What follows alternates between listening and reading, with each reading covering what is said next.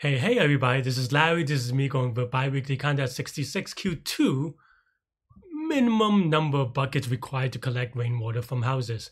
So I think I'm a little bit slower on this one. It took me about 7-8 minutes almost, which is slower than a lot of people. But yeah, so this problem, I would say if yeah, hit the like button, hit the subscribe button, join me on Discord, especially if you like doing contest problems. Come hang out, and people paste their code, get feedback, etc. So come. But yeah, but for this one, I knew it was going to be greedy in a way, because basically you can enumerate the number of cases for this one, right? So let's say you have these houses, right? And you have something like this. Well, if you have an H, if you have a house which is going to be matched by two, the left or the right, right? And then the question is, which one do we pick? Well, if the left is already picked, then we don't have to pick the right, right? That's obvious because you only need to pick once. But let's say this is not picked, then what happens? Well, if this is not picked, then we always want to pick the right because yeah, we always want to pick the right because it means that in a greedy way, it may contribute to another thing later. Like this could be another dot, for example, but this is still optimal because not knowing what's going forward, this is good, right? So that basically is all the cases, and if you enumerate it, you can kind of do a greedy on it, and that's basically my idea. So looking at the code, basically the first thing I do is I enumerate all the impossible cases. Basically, if it has one character and it has H, then it's no good. If it has two characters, or if it starts with H, then HH, that means that the left H is boxed in, so that's no good. Same logic with the HH on the end, still no good. And then also if there's H in which it's boxed in by the other two houses, also -1. So you can kind of prove to yourself that these are all the cases that are impossible. And then this is the greedy part, right? And like I said, the greedy part is basically okay, so if this house is taken care of by the house on the left, if this is taken care by the house on the left, then we use the house on the left. Oh, sorry, by the bucket on the left. Use the bucket on the left. So we don't. So this doesn't add any count. While here, okay, we still need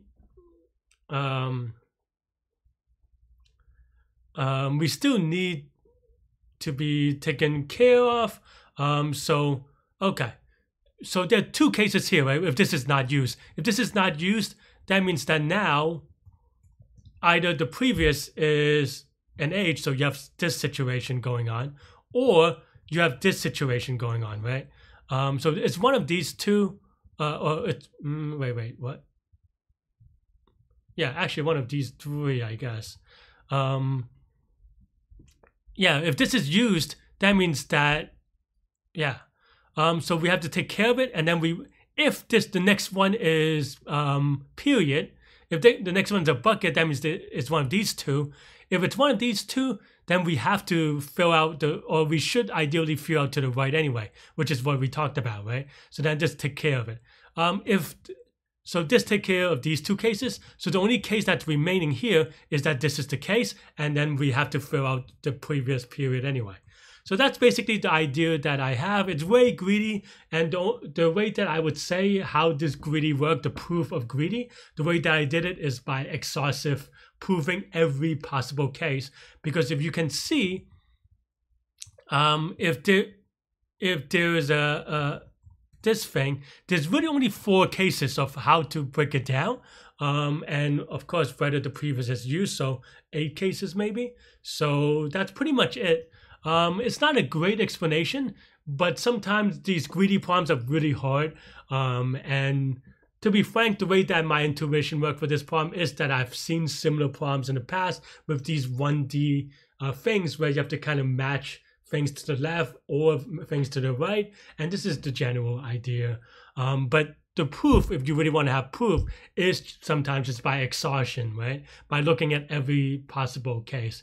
It is what it is. But yeah, in terms of analysis, the way that I did it is with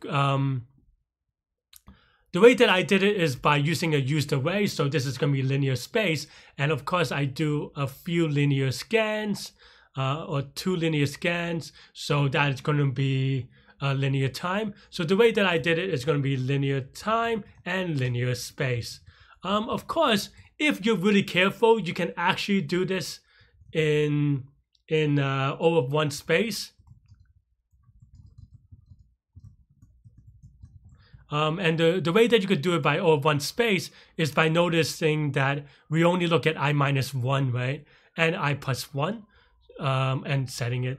So you only really need 3 variables as you scan. So you can do it that way, but during contest time, it's just, I didn't want to think about it and getting off by 1 or something like that. So this is more easier, and I can just count it afterwards, right? But you can be done in all 1 space if you're really careful and if you have more time. This is contest code, so it is what it is. Anyway, that's all I have for this one. Let me know what you think, and you can watch me solve it live in the contest next. I do try to do a couple of ways about it, because I was trying to put these cases in here.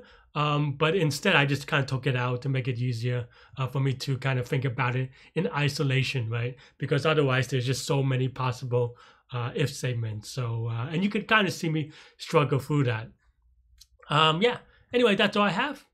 And you can watch me solve it live during the contest next.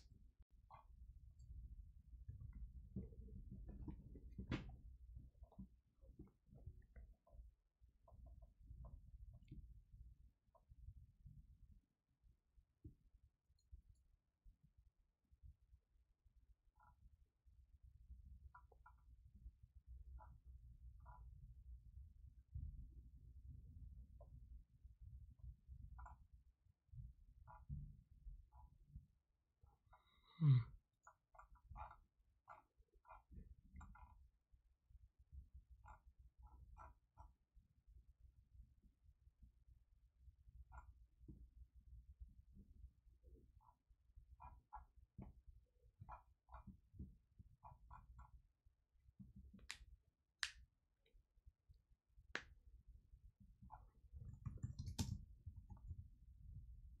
Hmm.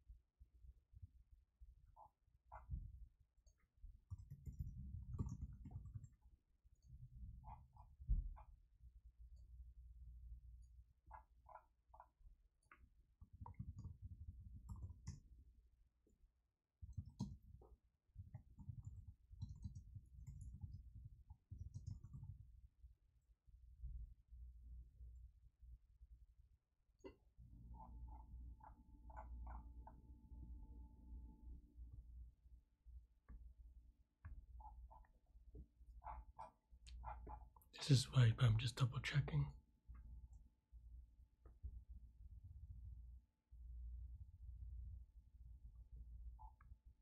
Let's see.